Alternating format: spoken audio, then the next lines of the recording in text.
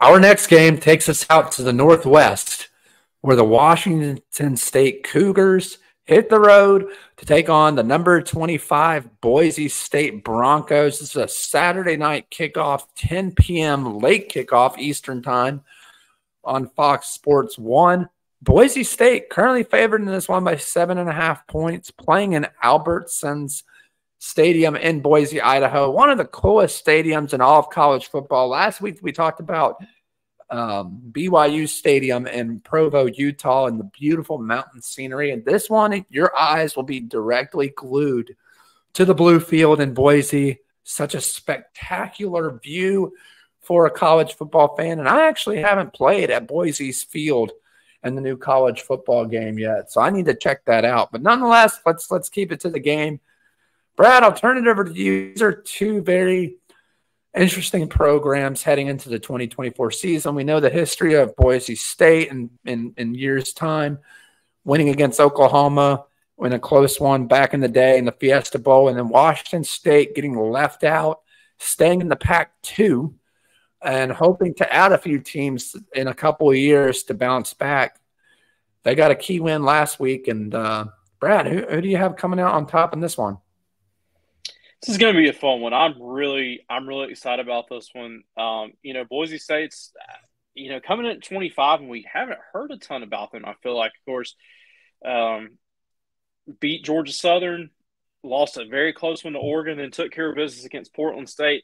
And you guys know they feature one of the best playmakers, one of the best running backs in the country, in Ashton Jeanty, 586 yards. 9 touchdowns already. I mean, that is just absolutely unheard of. He's got a long of 77, 10.5 yards per carry. This guy's just unbelievable. And that offense, it runs. I mean, it truly, truly runs through him. Guys, this is another big stat that jumped out to me. Boise State, as a team on defense, already 12 sacks. So they know how to get after the quarterback and put pressure and just, try to make teams one-dimensional. I got to talk about Washington State, though, because to me, just, I hate it for them that they're – that they're in this Pac-2 now because, guys, I'm looking at the schedule. I think there's a legit chance that this team could have, one loss or maybe undefeated. I mean, really dominated Texas Tech, and then a couple weeks ago in the Apple Cup beat I think a really good Washington team. So hats off to the Washington State Cougars. And once again, talking about a really fun playmaker, quarterback John Mateer. This guy just is. I mean, when you say dual threat, you put this guy's picture up next to it.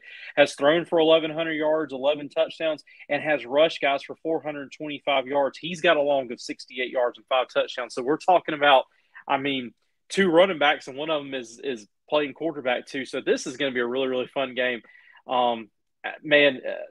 Nate Rooster, I got to tell you, Albertson Stadium, it's one of my destination places. I really, really want to go here. So if any Boise State fans in the comments wants to hook us up with a game in the future, I know we would absolutely love it. But this, in all seriousness, this is that's beautiful country out there. And to get to see a game on the blue turf, I hope to get out there one day. But Boise State fans probably going to make you mad. I'm taking the Washington State Cougars in the upset here. I just think that Boise State struggles to slow down John Mateer. I think he's just too much, and his ability to run is going to keep that Boise State defense from being, attacking. If they do attack and they get out of their lanes, he's going to kill them on the ground, and I think that's the difference in this one. Give me the Cougars. Wow, Brad, trying to catch all the strays in the comments this week. One thing that's interesting to me that sticks out is the Cougars are 3-1 against the spread this year. Boise State 1-2 against the spread this year. To your point, Brad, about picking Washington State. But Rooster, I'll turn it over to you. Thoughts on this game and who comes out in the Pac-2 versus Mountain West matchup? Well, as Brad said, Ashton Jeanty is just a force to be reckoned with. And Washington State, they've had a couple of tough wins. They've been playing in some close games. They've been able to get the job done. But one thing I want to point out is, what has Boise State done so far to deserve a top 25 ranking? Sure. Because Oregon has shown that they are not what they were last year. They don't have Bo Nix. They don't have Tez Johnson. They don't have Bucky Irving. They don't have half of their returning offense. So, and their ranking was just from what was done last year. And then they go in there and they played a 3-point game. I mean, they made it a close game, but at the end of the day, you still lose the game. And Oregon has not looked impressive whatsoever this season. And then beating Portland State and whoever else. I mean, it's just not a good schedule so far. They haven't done anything, in my opinion, to prove. Georgia Southern actually did turn it all over Georgia Southern, but I mean, Georgia Southern has no defense whatsoever. And then you have Portland State. That is nothing to brag about. But Washington State, on the other hand, has been able to put up strong performances week in and week out. They've been able to run the ball effectively. They've been able to throw it when they need to. And with all that being said, as much as a home field advantage Boise State's going to have in this game, I'm going to take the team that has a full offense compared to a team that's going to be relying on one man to save the team.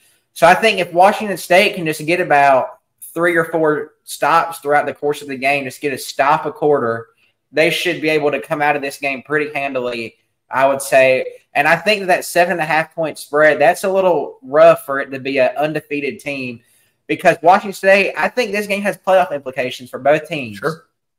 Washington State, if they win this game, they have a very solid chance of going undefeated and running the table, which would leave them as an undefeated at-large team, which I think would be very tough to leave out. And then if Boise State wins this game, I mean, they'll shoot up the rankings in terms of the Group of 5 competition. And at the end of the day, I think the winner of this game has a very good chance of making it the college football playoff. But I think I'm going to take Washington State in this one because Boise State just hasn't proved much, in my opinion. Yeah, y'all make a lot of great, solid points choosing this game. Both of y'all picking Washington State. It makes me want to go Boise State to get back in the hunt. But I got my eyes on one guy in this game, and that's the quarterback for the Washington State Cougars, John Mateer. Such a beautiful head of lettuce. I mean, just absolute horse's mane. We talked about this guy before, and I got to talk about him again. Look, there's one thing about Washington State, with the exception of maybe 1 or 2 guys at quarterback. They all have great hair. And when I think of Washington State, I think of Mike Leach again. We talked about Texas Tech, and we talked about what Mike Leach did for the Washington State program as well. He just made it fun. He made it exciting, and he put them on the map in a way that we never thought was possible for a team up in the Northwest. And then you look at a quarterback like Gardner Minshew, who played under Mike Leach at Washington State. Then steps in John Mateer to take the reins. I know it's several years later, but, man, he keeps it going with the great hair. Think he could potentially get a great stash going like the Minshew mustache, but maybe that's trademarked already up there and at Washington State. But nonetheless, y'all make a lot of great points. I also want to add that Washington State has 5 interceptions thus far on their defense, and that's pretty impressive through 4 weeks. That's about 1 per game. I know that's kindergarten math, and I'll probably get heat for that in the comments. But hey, that's really good. Not many teams can say that right now, even some of the top dogs. So it's going to be a battle test for sure for both teams. I think Boise State's going to play Washington State very closely. I think it's going to come down to the fourth quarter. But in the end, y'all mentioned John Mateer's running game. Y'all also mentioned the running back for Boise State and Ashton Jeanty. I just think in the end, Washington State just has a little bit more explosiveness on offense and on defense.